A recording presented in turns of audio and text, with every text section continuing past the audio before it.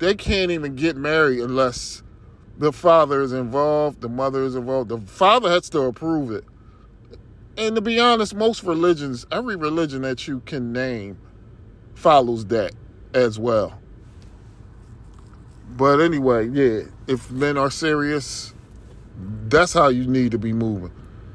But anyway, yeah, who knows why Tia Mowry went overseas by herself and then wrote a long tale on, and weird as what she got on, this red bikini.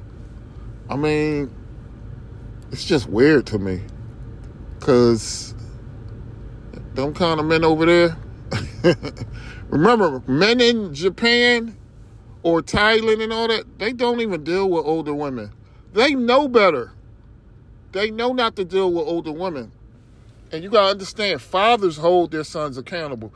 Fathers want to move the family forward.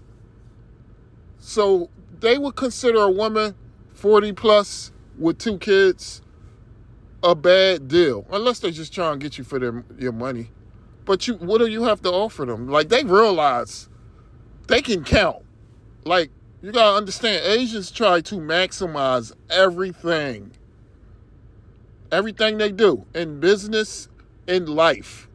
And they realize if you deal with older women, that's going to make younger women not want to get married.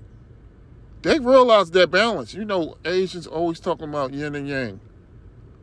And we don't even understand it. Like, we date women in America for a feeling versus moving our family bloodline forward.